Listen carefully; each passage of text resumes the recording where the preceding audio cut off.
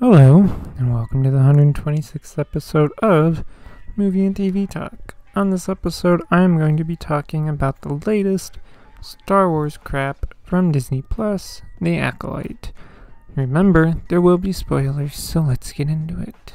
Before I watched this show, I had already heard the majority of the reasons why people didn't like it, and I was disappointed in what I heard because pretty much all the reasons were related to a lot of the cast being in the LGBTQ community. And, well, being in that myself, I am heavily disappointed in that being most of people's reasons, and not for anything about the show itself.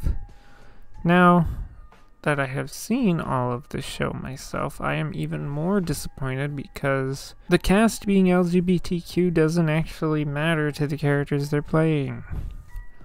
Now, what is this show even about? I feel like that is something that the show itself doesn't really know the answer to. We get introduced to the character of Osha because she gets blamed for the murder of a Jedi who gets killed right at the beginning of episode 1. Episode 1 pretty much opens very similar to episode 1 of The Mandalorian, where there's a fight in a bar-type establishment. And I'm not saying that's a bad thing, but it is just a pattern that I've noticed, even though this is the first Star Wars show that I've seen since the second season of The Mandalorian. Now, Osha is certain that she didn't do it because she was at her job at the time the murder happened. But of course the bar owner comes in and is like, nope, that was the one. So she has to go with the Jedi back to Coruscant for questioning. We eventually meet a Jedi named Sol, who is a very important character for the show. Now, there's a lot of backstory stuff for Osha that happens over several episodes and kind of keeps getting brought up in like every episode. See, Osha has a sister named May, and they were children in a coven of witches on a mostly uninhabited planet. And they were preparing the children for an ascension ceremony. The Jedi come in and want to test the kids for potential Padawans. The important thing is that Osha doesn't want to do the ascension thing and wants to be a Jedi, whereas May wants to do the ascension thing, because that's what she's been taught her entire life, basically. Now, when the two get back, Osha is determined to leave with the Jedi, but May doesn't want her to. So May ends up setting a fire. Long story short, Osha thinks May dies from the fire. However, that ends up being false. This is because the person that actually killed the Jedi at the beginning of episode 1 was actually May, and eventually Osha and Sol learned that she's still alive and are determined to kill, well, she's determined to kill the 4 Jedi that were on her home planet of Breadnock. I'll be honest, I felt like nothing really happens until the 5th episode of this show. Nothing exciting. Episode 5 is when main villain, Quimmer, makes a full appearance and engages in a fight with multiple Jedi. I will say the fights in this show are really well done, which is more than I can say for the writing. From here, Osha ends up going to Unknown Planet with Quimmer, and May ends up with Sol. Eventually, Sol decides that he and May are going back to Breadnock, and Osha ends up knowing this when she puts on Quimmer's really cool-looking sensory deprivation helmet. They also decide to go after May and Sol. Everyone meets on Breadnock, and Quimmer and Sol fight. Sol gets the upper hand, but May comes up and helps. But this is where the big thing happens. See, when the Jedi were on Breadnock, so many years ago, when May and Osha were children, there's this moment where the Jedi are trying to get the children off planet, and the witches basically are like, oh no, we're under attack, and their mom like turns weirdly smoky, and without hesitating, Sol just stabs her with his lightsaber. So, in this moment where May has the opportunity to kill Sol, Sol pretty much says that he kills their mom, and Osha hears this, asks if it's true. Sol confirms it's true, and Osha is filled with so much rage that she chokes Sol to death, and in doing so, while holding his lightsaber, the crystal turns red. Which I've never seen that happen in any Star Wars media ever. I thought red crystals were just found, but okay. After that, Osha decides to go and train with Quimmer, and he erases May's memory. I might have that backwards. I think May ends up going with Quimmer, and Osha gets left behind and memory erased. But that's pretty much the show in a nutshell, the important stuff anyway. So why do I say that this show doesn't know what it wants to be about? I get the sense that this show wanted to say something very profound about the Jedi, but it doesn't do that. Now, it certainly doesn't show the Jedi in the best light at all. They lied to Osha about what happened to her and her sister. They were going to lie about Soul's actions, but, he died anyway.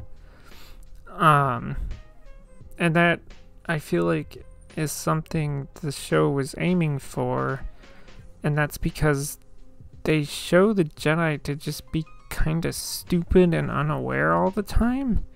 At the end of the show, Master Andara mentions finding a former pupil of hers, assuming he hasn't, become super duper evil, which is Quimmer. So my question is, did Andara know about him and his actions all throughout the show and chose to ignore it? Also, several of the Jedi say that Osha and May are not sisters, but two of the same person, born of something called virgins. And that is something only extremely powerful Force users could do. Now, the audience is told this a lot, and the show just doesn't do anything with it. They throw virgins around all the time, and they keep telling the audience about, how powerful one has to be to make something like this happen. But they don't show it to the audience, nor do they really do anything with it outside of this. The other thing is that while Quimmer says he is Sith, he doesn't really come across as this super evil guy in the way that, say, Darth Vader or Kylo Ren do. Yeah, he's killed his share of Jedi, but the show really shows him as someone who just wants to be left alone to teach a Padawan the way of the Force that he knows, basically. Yeah, he's got a cool red lightsaber, and like I said, he's killed some Jedi, but he doesn't choke anybody, he doesn't lightning anybody.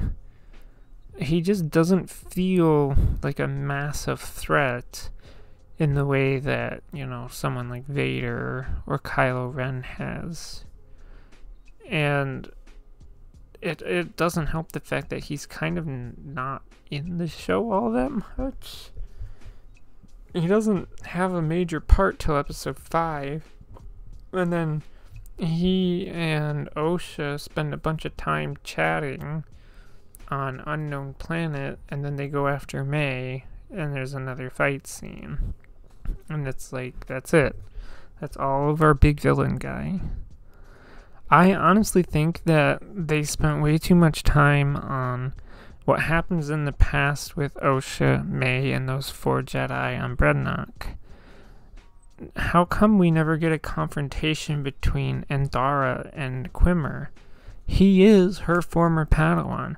That would have been a very interesting dynamic to see and throw into the mix, but they don't do it.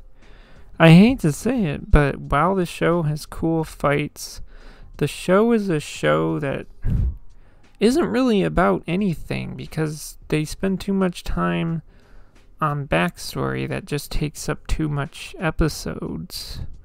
They could have made a statement about the Jedi, and they tried, but they also tried to do just too much backstory stuff and missed the mark on saying something about the Jedi.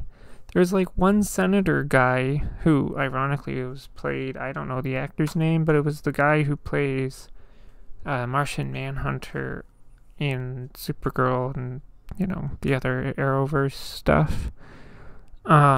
He basically is like, oh, we need to make an internal review about the Jedi, and says some stuff about them being, a religious organization and blah blah blah. But they don't do anything with that. Like, he just says stuff, and that's it. Because at the end of the show, they also tease us with Yoda, so, there goes keeping this show more of a standalone story, which is exactly what happened with The Mandalorian. The Acolyte isn't a good or a bad show, but it's just kind of a nothing show, and that to me is far worse than being a bad show. But that's all I have to say, so if you like this kind of content, feel free to subscribe. Thank you for listening, and goodbye.